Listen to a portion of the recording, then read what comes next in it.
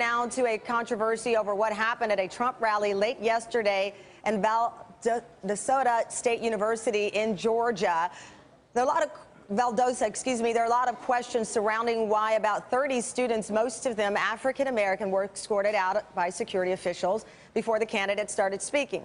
Now, among the questions, who escorted them out and why? In a statement to the Des Moines Register, the Trump campaign said the campaign had no knowledge of this incident and denied that students were escorted out at the request of the candidate Donald Trump.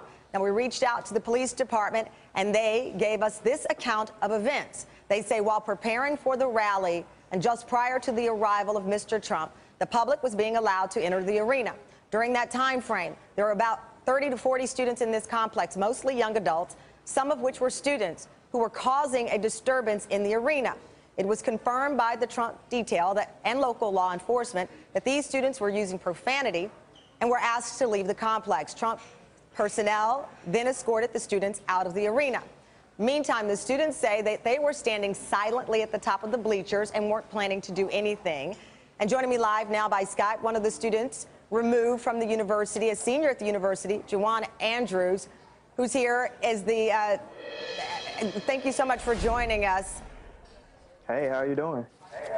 Doing great. Can you tell us exactly your version of accounts of what happened there? Yeah, I surely can.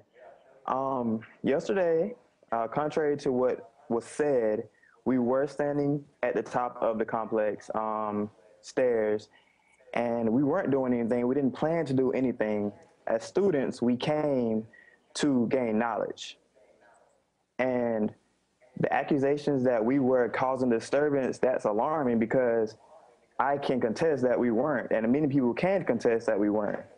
So some of the videos that you see us with our fist up, that was actually when we were getting escorted out because the police officer had told us, he said, okay, y'all please come with me. We was like, okay, maybe he's just escorting us to a seat or something because they want us to move. We were like, okay, y'all, let's just follow him.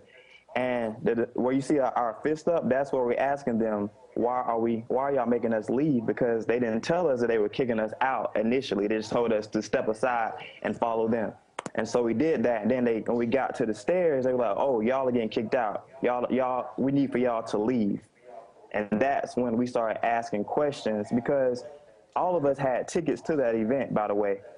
And so it was like, why can't we be here? We're students. We don't want to cause no disturbance. What do? We really did not do anything. And so Juwan, you have your ticket for the event. Why did you want to attend the event? There have been people who've asked if you guys are part of Black Lives Matters. Why did you want to attend the event? Oh my God. No, we just wanted to gain knowledge. Like, they don't even know we supported them. Like, there isn't any. My political stance, I have none. I have no definite person I'm voting for. I wanted to hear him speak. So for them to just say that we were trying to cause disturbance, that's inaccurate. You can't just assume that. But we're students. One of my friends who was with us, she was actually covering that for a PR class. And she couldn't cover it because she got kicked out and she wasn't doing anything. So let me ask you, going back to the picture we just showed, you and the other students standing in the rally with your fists in the air. Yes, you were saying that that has nothing to do with a protest. No, ma'am, we weren't protesting. One thing that the video does not show is when my brother, he was asking a police officer before we went down the stairs, he was asking a police officer, sir, can you please just let us know why we're getting kicked out? And he was asking him in a civil manner, and the police officer was just yelling at him like, please just leave, like, because they didn't even know why they was telling us to leave. They couldn't tell us. Like, we got down the stairs, we asked another police officer, he felt so bad because he knew it wasn't right because he didn't know why they were kicking us out. And so, no, and when we had our fist up, it was because the audience was yelling at us, chanting things, and they didn't know the situation. So okay. That's why. Well, right now, as it stands, as you've heard, the Trump campaign says that it was not the candidate who asked for your removal. It sounds as if the police department took over. The Secret Service also released a statement saying that their agents were in the area. but they were monitoring it, and escorting protesters out of the rally is not their function. It is up to the host committee, campaign staff, and local law enforcement to handle the situation. That is the statement from the Secret Service. So we wanted to hear from you and your version of the story, as we've also reported the version from police. So greatly appreciate you joining us. And like everyone, knowledge is certainly power. So if that was your mission to gain some knowledge of our political process, I hope you learned something.